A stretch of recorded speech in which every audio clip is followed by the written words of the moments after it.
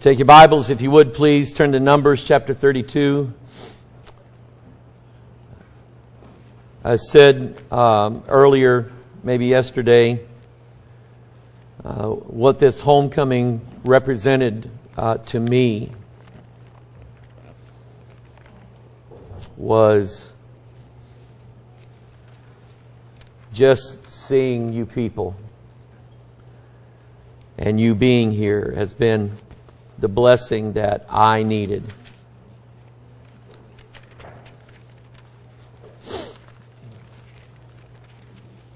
I have never been, I've never tried to present myself in a way that where I would appear holy, self-righteous, above everybody. The people who know me best know that I've made mistakes in my life. I've committed sins in the ministry. And those are hard to deal with, because then the devil tells you you're not qualified, you're not fit, you need to get out. Things like that. And so when I preach, I always try to convey the idea that the message, whatever it is, has already been preached to me. And that I can only give you what God has done in me and done for me. In Numbers chapter 32, I've been preaching here for the last few Sundays about love. Love for God, love your neighbor as yourself, how to love others, how to forgive others, and so on. And it's been, it's been some emotion in that, some of my own emotion in that. I want to love people. And I truly mean this. I want this church to be a hospital for sick, wounded, hurting, damaged people, including the people whose wounds are self-inflicted. There isn't a one of us that is righteous, no, not one. And we've had people who have been making phone calls to people in this church, including people who don't attend here, who are part of this church online. I found out that they've been making phone calls to people out watching us on the internet, saying things like, Bethel isn't what you think it is. Bethel, people at Bethel, they did this and they did that, and they're doing this and they're doing this, and this is bad. And here's what I'm going to say to that. Part of it's right.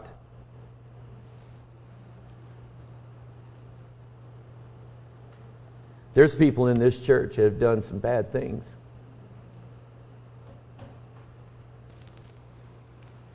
I'm not going to deny it.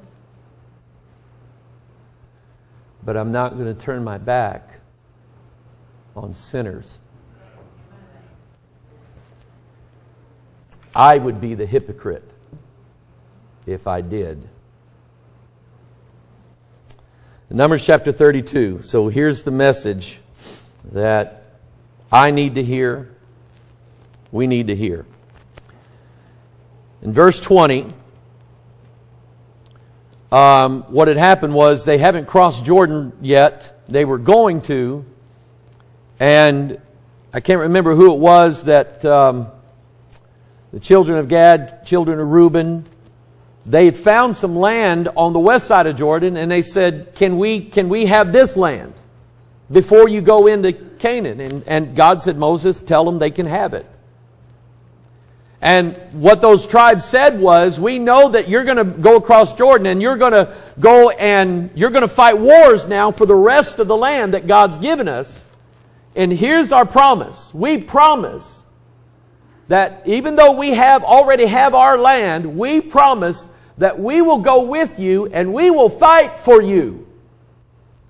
We'll be there for you. We're not trying to get out of the wars. We're going to commit ourselves to going with you and fighting with you.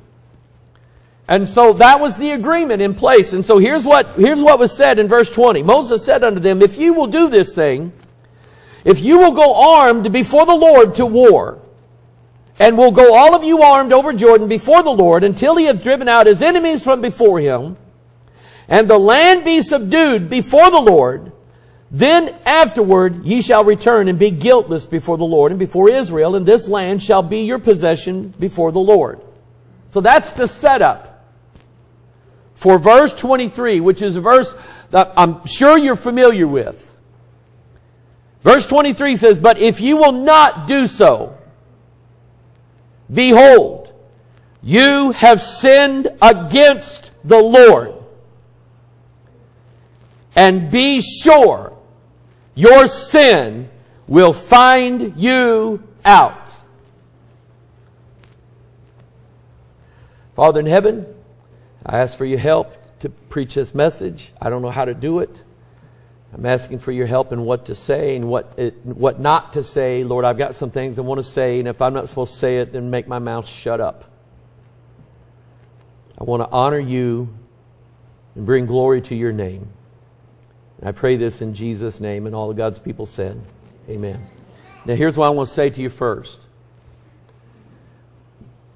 We are not done driving out our enemies. In my life, I am not done driving out my enemies. My enemies are threefold. Lust of the flesh, and I have it. Lust of the eyes,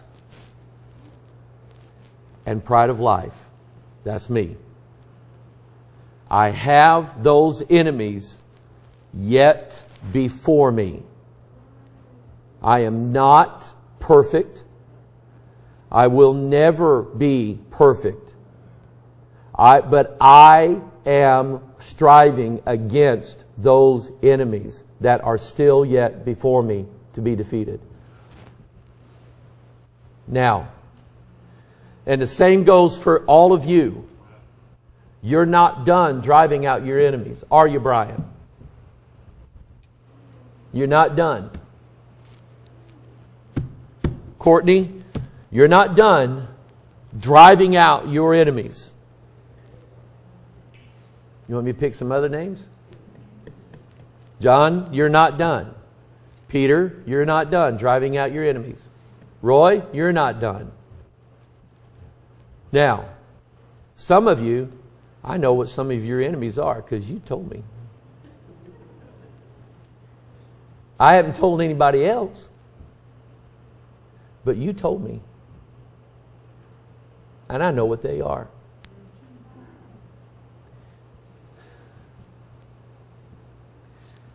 And I promise you,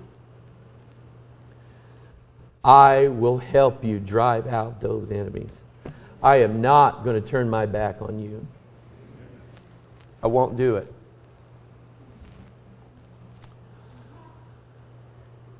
There have been some people that have pulled out of here. They're not going to help you. What they've said to this church is, you do it on your own. We're done.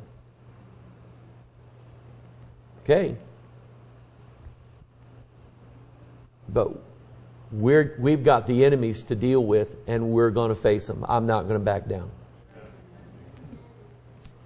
But be sure your sin will find you out. Take your Bible, turn to Leviticus chapter 1. Now, what I'm going to ask you to do is don't look at the clock. Don't look. If I catch anybody looking at it, I'm going to tell Michael to reach down there and grab it and pull it out of here. You know, we just look at our phone then. Okay. You get your phone out and play with it all you want to. I'm going to preach the Word of God. Dinner will wait. Amen? Thank you. You got to leave them here. We got to keep them here. Let me say this. Let me tell you who you're sitting in a room with. Drunks.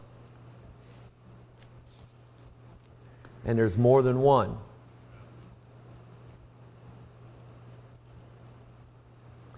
Drug addicts. You're sitting in a room with them. Adulterers. You're sitting in a room with them. People that's hooked on porn. You're sitting in a room with them.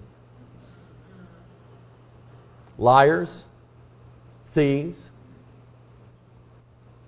You're sitting in a room with them. But they don't want to be drunks anymore. They don't want to be liars. They don't want to be thieves. They don't want to be hooked on anything. They don't want drugs anymore. But until you have walked in their shoes, you have no right to judge them. You have no right. If you've never had to struggle with any of those things, then maybe your sin is pride of life. I've never done that. You don't get it then. Now, here's the message. I'm not preaching, oh, let's praise these people and let's be happy. Because I'm going to tell you something. This is a warning. Be sure your sin will find you out. Because people have sat in church and then done things secretly, thinking they got away with it, and God always finds a way to reveal what they did. Now, that's not the message. Leviticus chapter 1 verse 2, Speak unto the children of Israel and say unto them, If any man of you bring an offering unto the Lord, you shall bring your offering of the cattle, even of your herd, and of the flock. And if this offering be a burnt sacrifice of the herd, let him offer a male without blemish. And he shall offer it of his own voluntary will at the door of the tabernacle of the congregation before the Lord. And he shall put his hand upon the head of the burnt offering, and it shall be accepted for him to make atonement for him. When he put his hand, here's a man, and he's got his county fair prize goat or lamb. This lamb has won awards now at the county fair. It is the fairest and the best lamb he's ever had. It's worth $1,000. And he's got a rope around its neck, and him and his children are walking to the tabernacle. Daddy, why are we taking this lamb? What are we doing? Just wait a minute, children, and I'll explain it to you. So they get to the door of the tabernacle, and there's a Levite priest standing there. The man, according to the law, has to put his hands on the head of that lamb, that prize, expensive lamb. The children loved that lamb. They named it Mabel. That's Mabel. Daddy, what are you doing?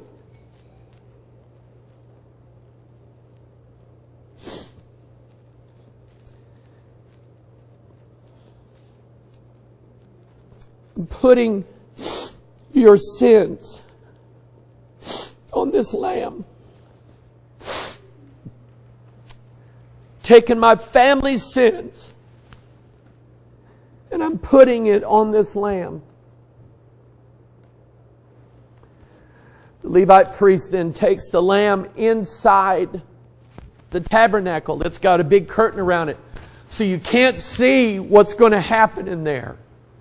There's a real neat message about that. It's about how they couldn't see the sacrifice. They couldn't see the cross. They didn't understand. It was all veiled. But then when Christ did it, it's open. You understand who that lamb is, right?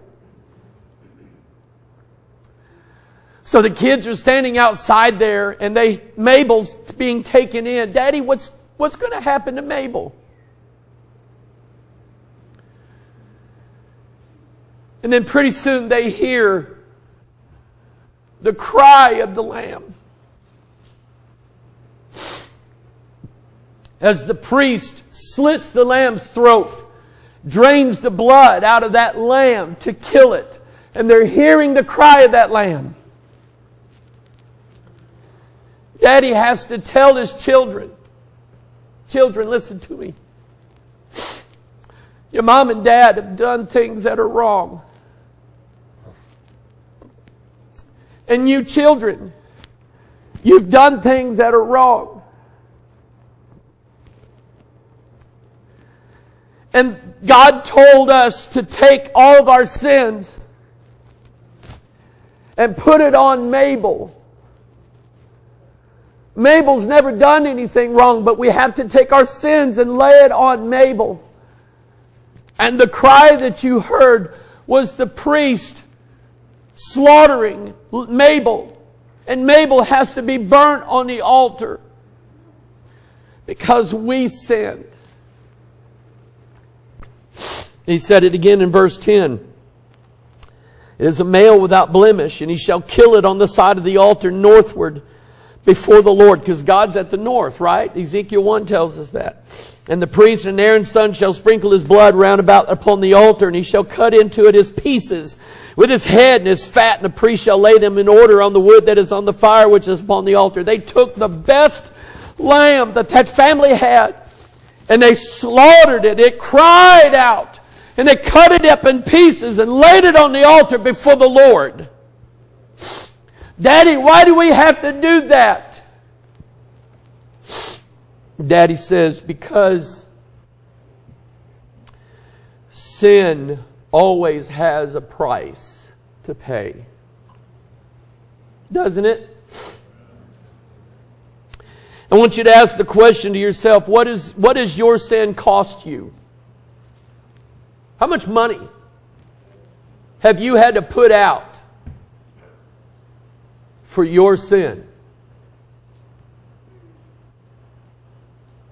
How much gambling money have you wasted? How much money buying dirty magazines? How much money have you put out on cigarettes and liquor? What'd you spend for that bag of marijuana? Or that heroin? Or that cocaine? How much has your sin cost you? Turn to Deuteronomy 28. Verse 15. But it shall come to pass, if thou wilt not hearken unto the voice of the Lord thy God, to observe to do all His commandments and His statutes which I've commanded thee this day. And here's what I'm going to tell you. Nobody in this church has ever kept all of God's ordinances. Nobody has. Who are you to look down your nose at somebody in God's house? Who are you to do that?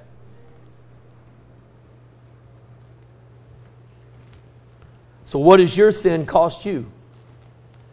God said, if you don't do all these things, that all these curses shall come upon thee and overtake thee. Cursed shalt thou be in the city. Who wants to go live up north St. Louis?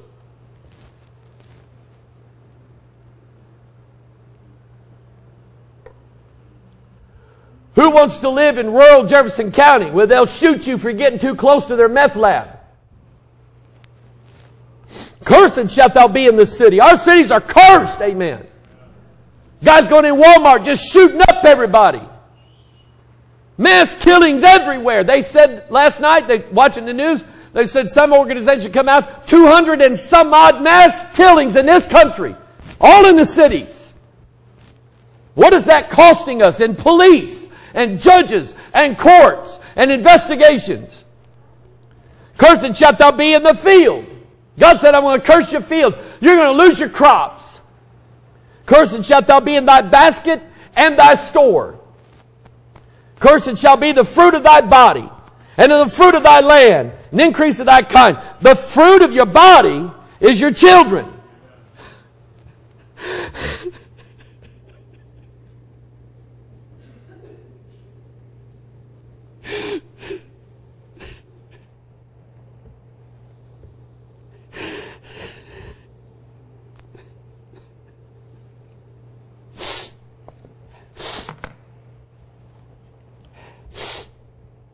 My children have had their lives destroyed.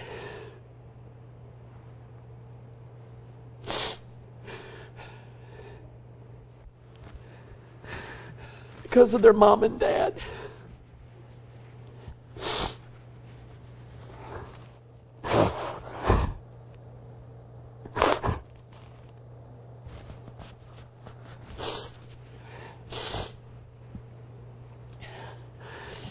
There are things I wish I'd never done.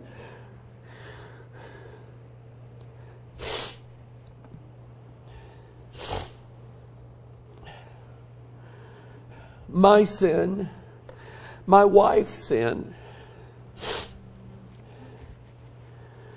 visited on our children.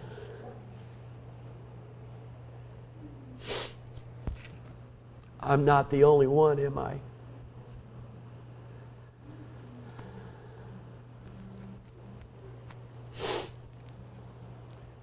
Look at what it's cost us.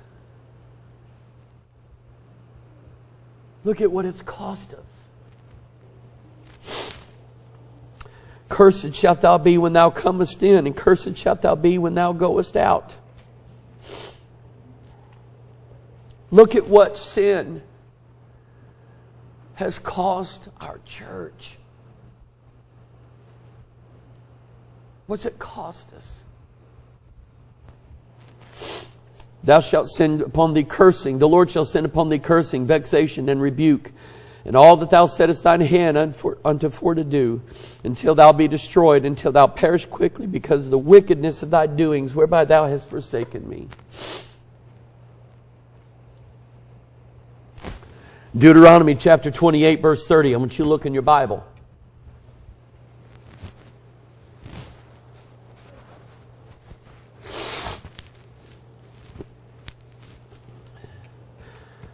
Look at verse 30, guys.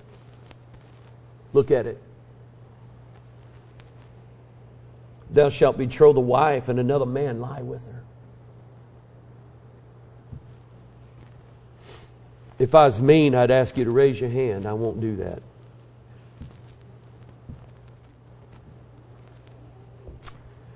Thou shalt build an house. Thou shalt not dwell therein.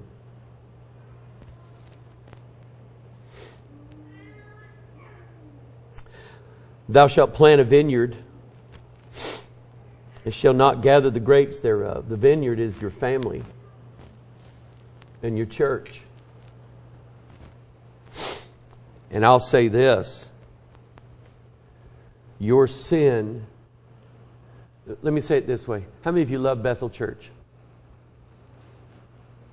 Your sin will cost you your church.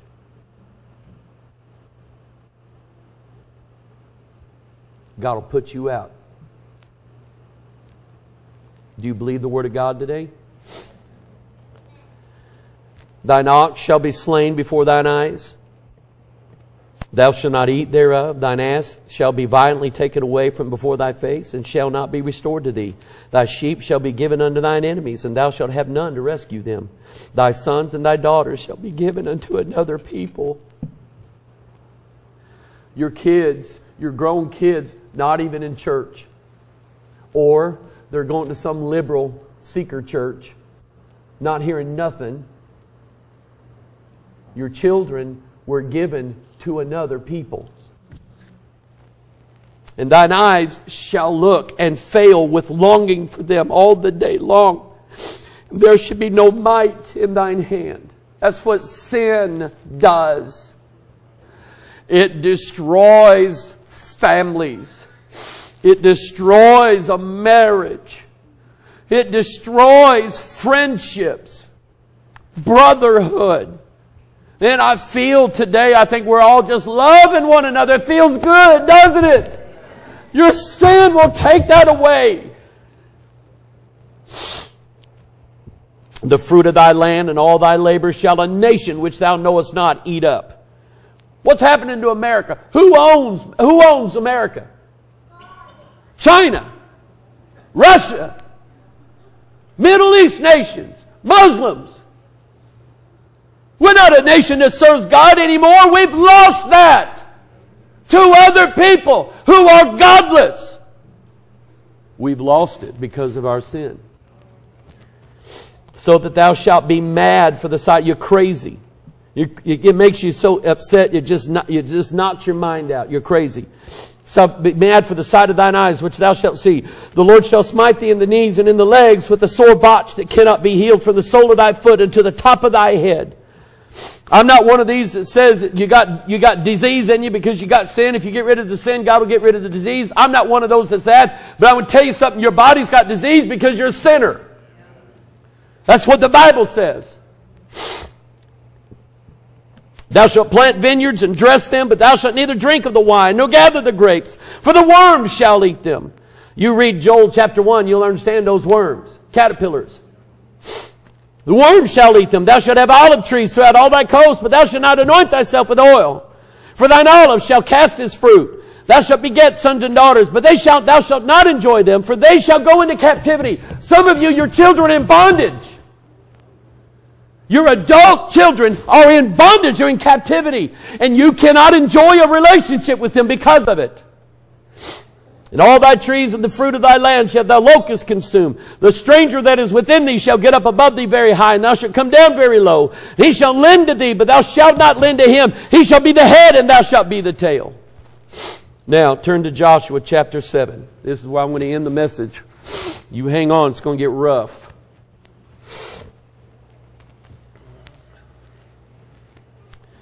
Now I want you to think to yourself for a minute what your sin cost you.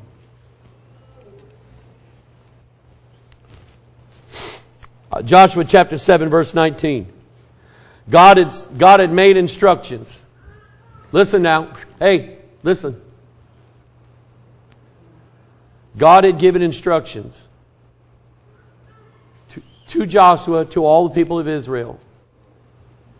When you go in Jericho, don't touch your stuff. It's cursed. I don't want to see anybody taking anything out of Jericho. I don't want to see it. Better not happen. That was a commandment that God told Joshua. Joshua, tell him, when you go in Jericho, you're going to see all kinds of stuff. Don't touch it. Keep your hands off of it. It's cursed. Now, I don't fully understand all that, but I do trust God. God said don't do it. You don't do it.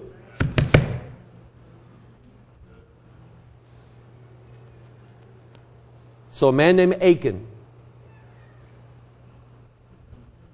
fighting a battle for the Lord, right? He's a member of the church of Joshua. He goes running into Jericho, walls falling down. He's seen the miracle of God. Now, I want you to understand this. There was a sinner in Jericho by the name of Rahab. She was a slut harlot. Right? Wore short dresses, skimpy outfits, so men would look at her body and lust after her. And then she would invite them in, have sex with them for money. She was a whore. But she wanted to be saved. Achan wasn't the only sinner. But one wanted out. And you know what God did with that? You know what God did with Rahab? What God did with Rahab? She married a fella and became the great-great-great-great-great-great-great-great-grandmother of Jesus Christ. Can you imagine old Rahab? She's 90 years old.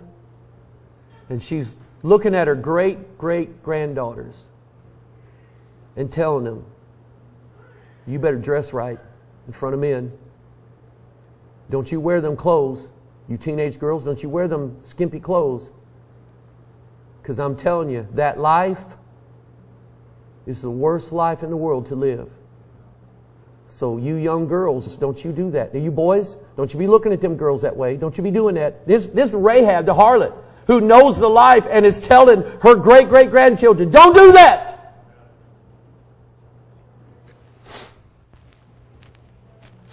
So there's Achan. He goes in and he sees some stuff. And he takes it.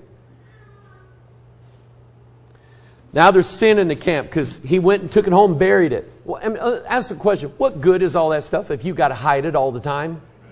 I mean, the moment he comes out wearing that Babylonish coat, everybody's going to go,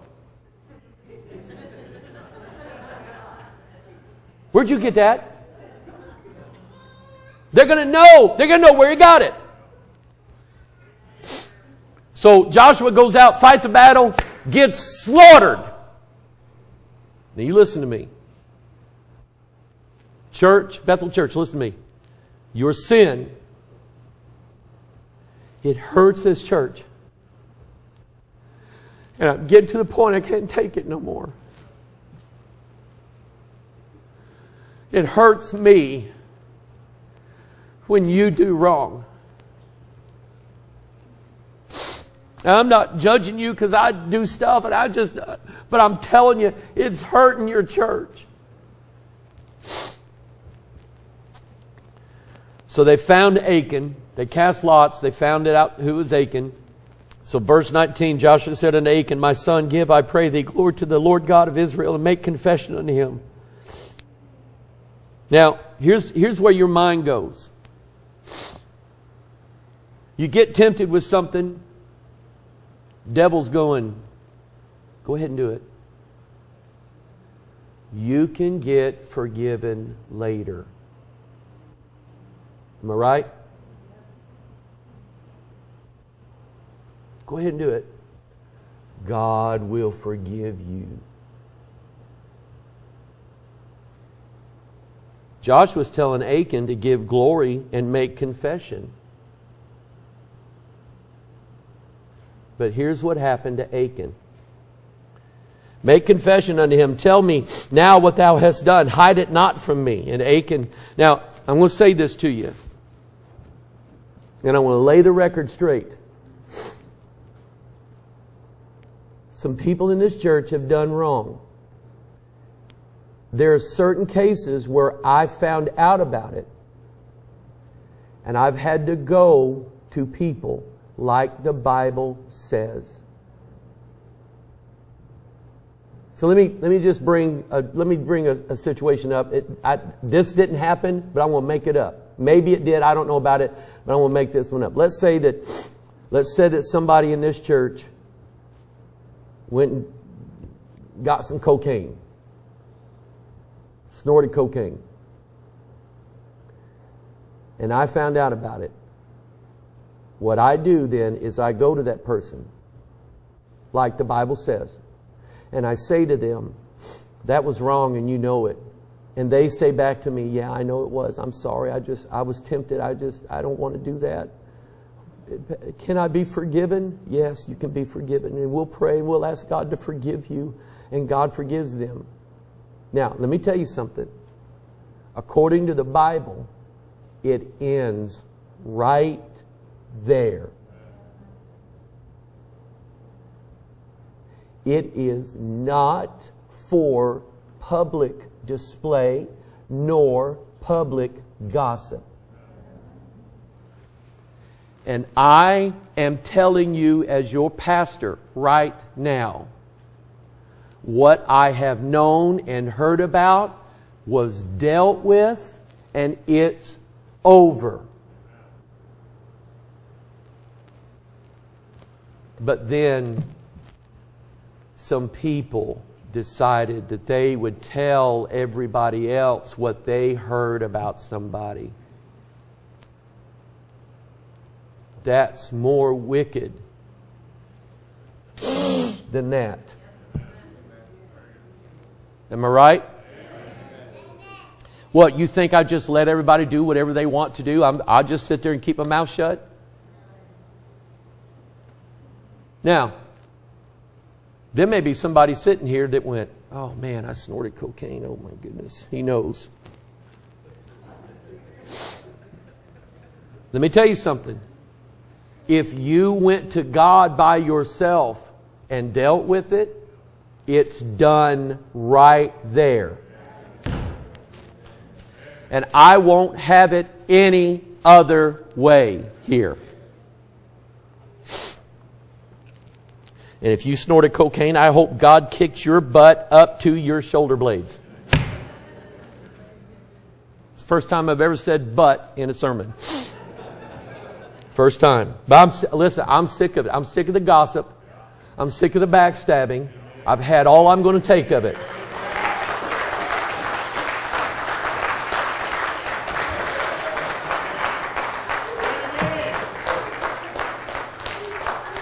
Let me tell you what I got in mind. I've already asked some people about this, and they're going to help me out. I'm going to make a video, and I'm going to put some of the people in this church on it who are going to say on camera, I've been a drunkard,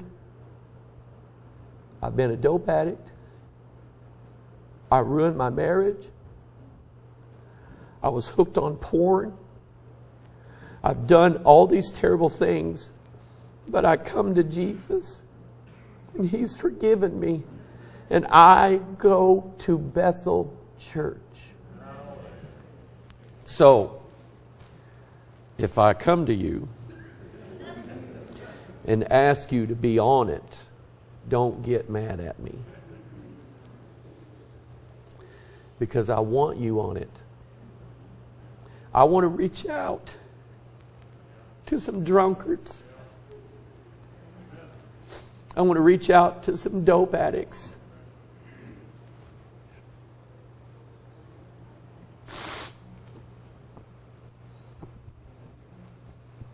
A couple years ago, before I had back surgery, I was taking 10 pain pills at a time just to relieve the pain. And then I'd run out and I'd be a miserable, miserable person. It's a true story. When I had the back surgery, that relieved the pain, but I had to get off of those pain pills. It's the first time I've ever said that publicly. So I'm telling you, some of you, I know how you feel. I know what it's like. And what it's cost me. I don't even want to get into it. So, if you can handle that, me being your pastor, I'll keep doing it. But let me finish this story before you run me out. Look at what Joshua said. He called Achan, he said, my son. Look at that.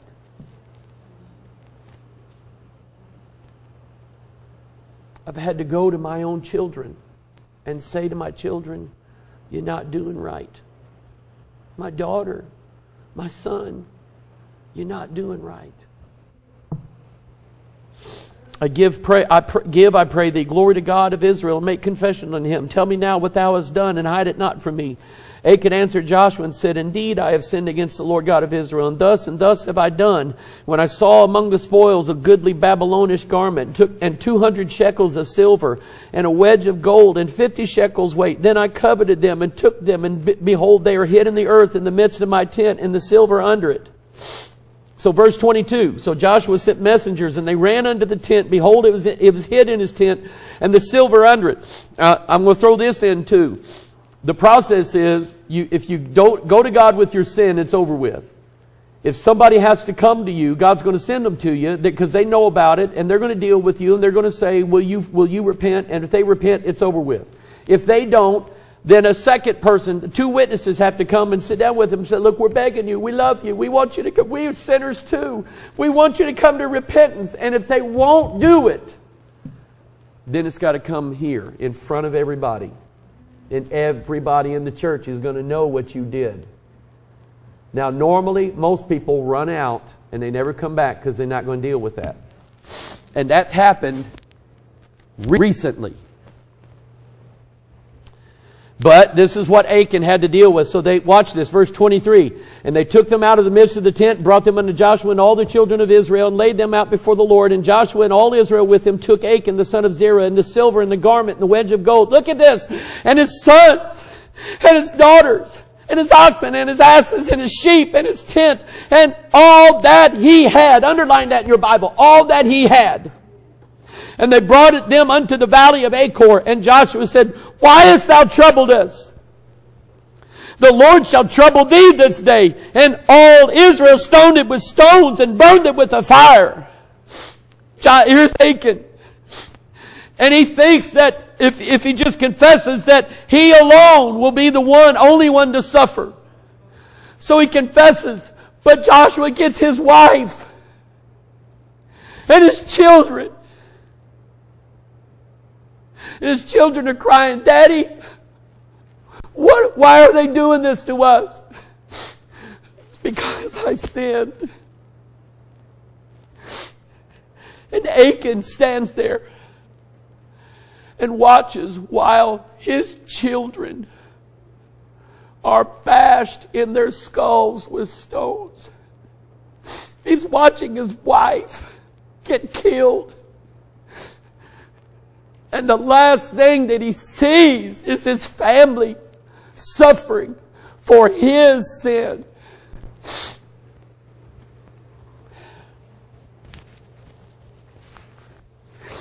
Sin has such a high, terrible price to it. You parents who still have your young children at home, listen to your preacher. Your darling children are going to suffer for your sins.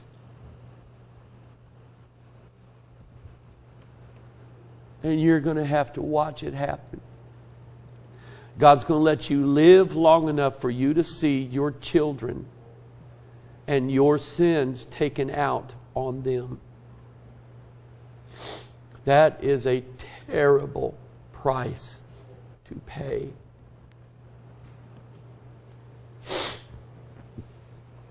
Maybe, even in that, God will show forth His mercy.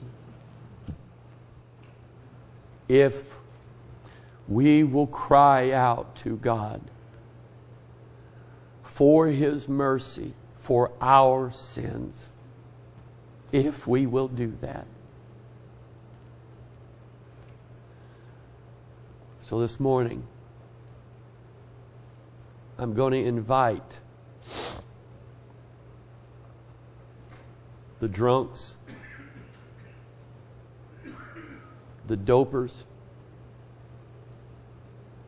the adulterers, the liars, the cheaters, the thieves, the gossipers, the judges.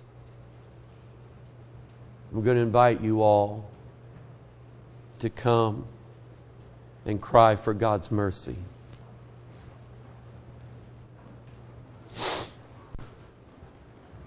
And we're going to put all the drunks right here and all the drug addicts there, and I want all the lot. No, we're not going to do that. That way we can identify who's who. You folks online. You folks online.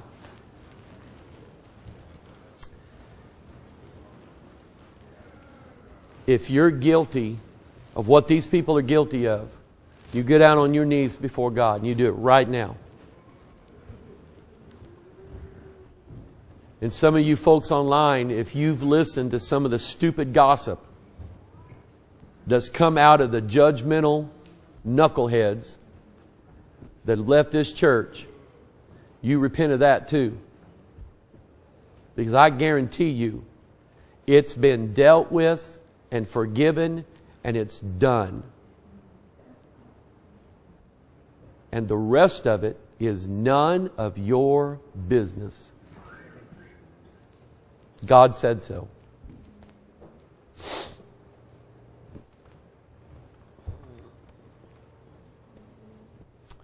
I stand by my church. And I will not run away from you, even when you do wrong. I will not leave you.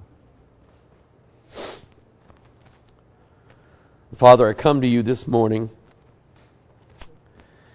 God, I didn't intend to say some of the things I said, but you told me to say it. I have been where some of these people have been. I know the hell that their lives have endured. And Father, in that law, when that Levite priest took that Mabel, that lamb, in the law, the priest had to take part of Mabel as he cut her up. He had to take part of that lamb and offer a sacrifice for his own sin first, before he was even qualified to offer the sin for that family. And Father, that's me. I call upon you, God, for all the sins of my past. I thank you, God, that you have given me victory, great victory in my life. I'm not perfect, but I am not the man that I used to be. And I have you to thank for that, Father. I thank you for coming to me, Holy Spirit, and talking to me about my stupidity and about my sins. And I thank you, God, for having mercy on me. And Father, I pray for these that have come this morning. I ask you, God, to forgive them of their sins. Wipe away the stain of their guilt. And Father, give them a new conscience, so that when they rise up from this place today, they know that their sins have been forgiven. And they stand before you as their judge, righteous. And it does not matter what anybody else says. They are clean and forgiven. Father, I love this church. I thank you for it. I needed this weekend, God. I thank you, Lord, for bringing our friends here. So we had good fellowship. We had a good time. We're going to enjoy some good food. But Father, I thank you, God, for ending this whole weekend this way today. Now we're all clean. Now we're all the same. Sinners saved by grace. Father, we love you for that. And to you and you alone, we give you all the praise and all the glory, and all of God's people said, Amen. Give the Lord a hand this morning.